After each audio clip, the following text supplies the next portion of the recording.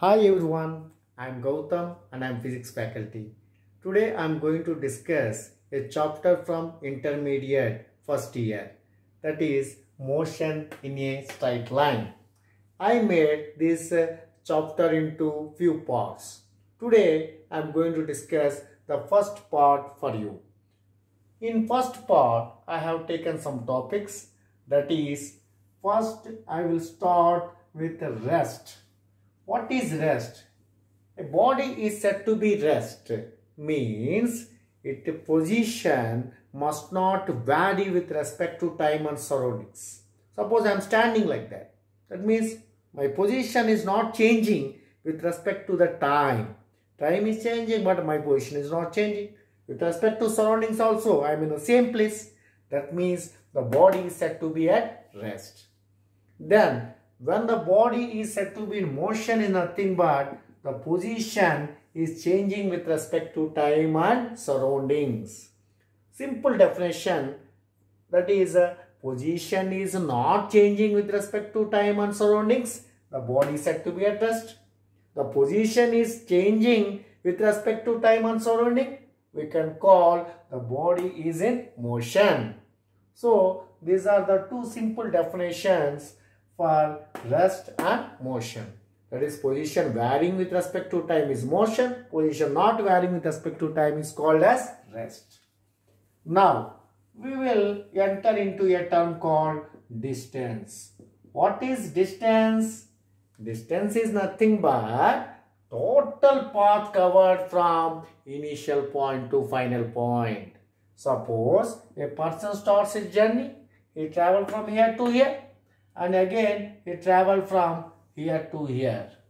So, initial point is A. This is the point B. And this is the point C. The person travel from A to B, B to C. The total path from initial point to final point is called distance. The total path covered between initial point and final point is called distance. So, for distance, what is the SI unit? SI unit, it is meter. And CGS unit, what is CGS unit? It is centimeter.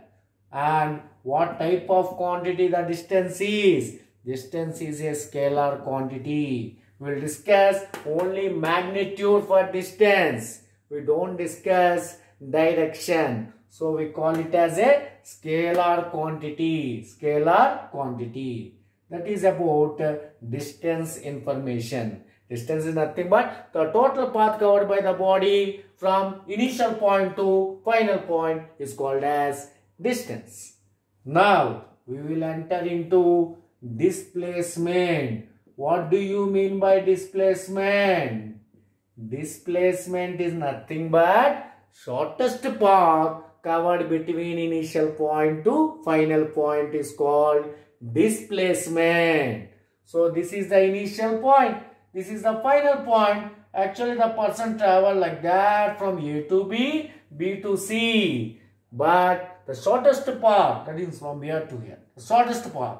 The shortest path is called as displacement. Displacement, and how we can define as shortest path travel between initial point and final point. How to draw the shortest path? Just to draw one straight line. So how you go like that to travel, it doesn't matter. One straight line from initial to final if you draw, that is called as displacement. Displacement is shortest path covered between initial point to final point. Always it will be in what line? Straight line. Straight line. Displacement is always in a straight line. We will draw from initial to final point. One straight line. So, its SI unit means, anyhow displacement is also related to length. Same SI unit meter, CGS unit centimeter. But what about what type of quantity? When we are discussing the displacement, we are discussing about magnitude as well as direction. Direction also includes here. So we call it as vector quantity.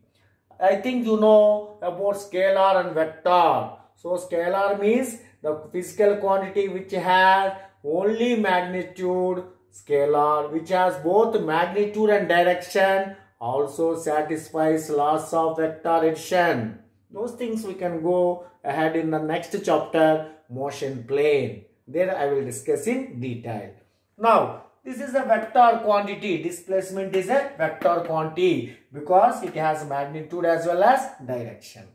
So, you understood distance and displacement, I feel.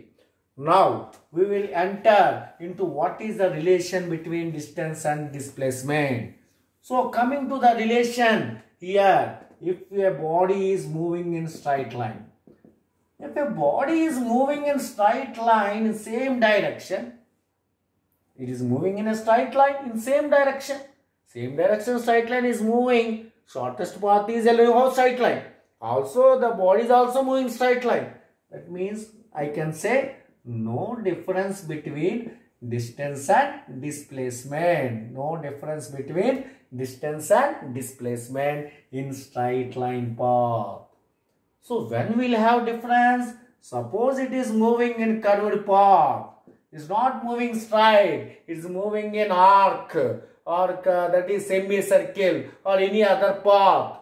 Then definitely displacement is shortest path. Shortest path means definitely it must be less than distance when it is moving in curved path. So I can write now distance is greater than displacement. Distance is greater than displacement. So straight line distance is equal to displacement. Curved path distance is greater than displacement. So from these two conclusions I am going to write it as distance is greater than or equal to displacement. Distance is greater than or equal to displacement.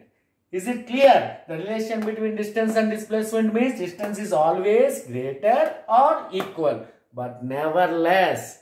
Distance is greater or equal. Why? Displacement, what we told? Shortest path. Shortest path means it will be less than distance, or in straight line it can be equal to distance. That is the relation between distance and displacement. Now, what we are going to observe means we are going to observe some examples for distance and displacement. I am taking one example now, that is the body traveled in a semicircle. I think you know about semicircle. Semicircle means angle subtended at center is 180 degree.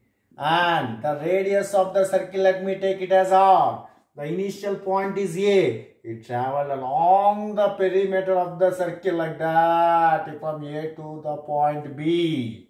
It traveled like this on the curved path. So what is the total distance means?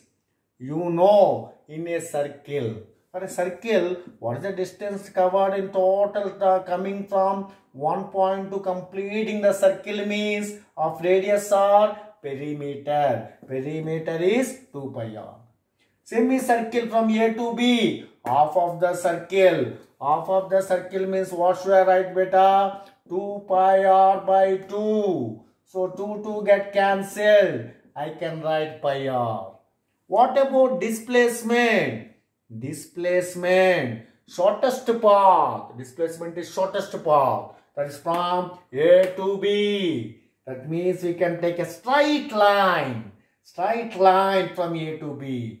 Distance means total path. Displacement means shortest path. It is a straight line, already I mentioned. So straight line from A to B means it is diameter.